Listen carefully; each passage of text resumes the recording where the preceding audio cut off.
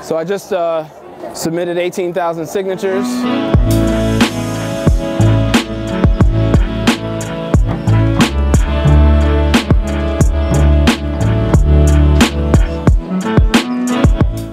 That's the box.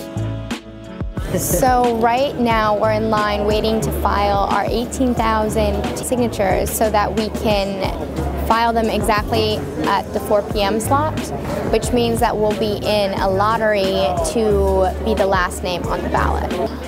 She would be very proud of me. It's okay. Grandma would be proud. Oh, man. Yeah. In such a crowded field, what kind of message are you putting out there that you think is going to resonate more than anyone else? Well, I'll say this, contrast creates meaning, and all I'm focused on talking about are people's money. It's all about your money. Everything else everyone wants to talk about or promise you is going to cost money, so I'll be the money guy. I'll show you where it goes, how it gets spent, and build your trust and show you that we'll actually spend it the right way. Here you go. Thank you. Thank you. Next candidate, ready? Let's do it. Do it. Cool. How you doing?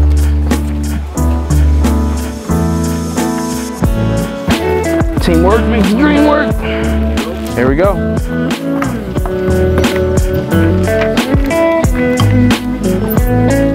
This is a lot of work, all in a big stack. It's so precious.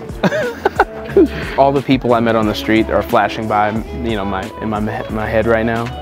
Roosevelt and State, Clark and Diversey, 55th and Lake Park, 5K chocolate run, apple cider run downtown, turkey trots, picnics and parades, Chicago Marathon, all those places. This is crazy.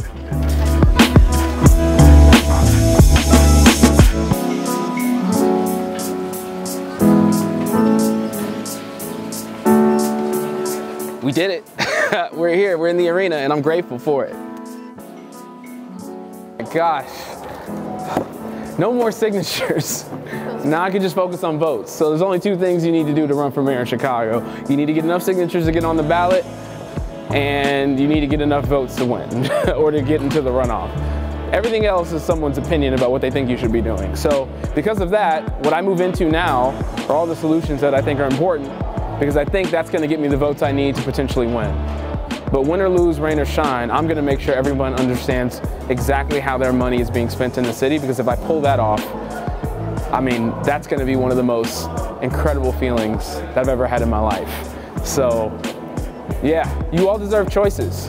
So I'm glad that I'm a choice for you. I'm glad that Jamal is going to be a choice for you, that Lori's going to be a choice for you, that Amara's going to be a choice for you, LaShawn's going to be a choice for you, Susanna's going to be a choice for you.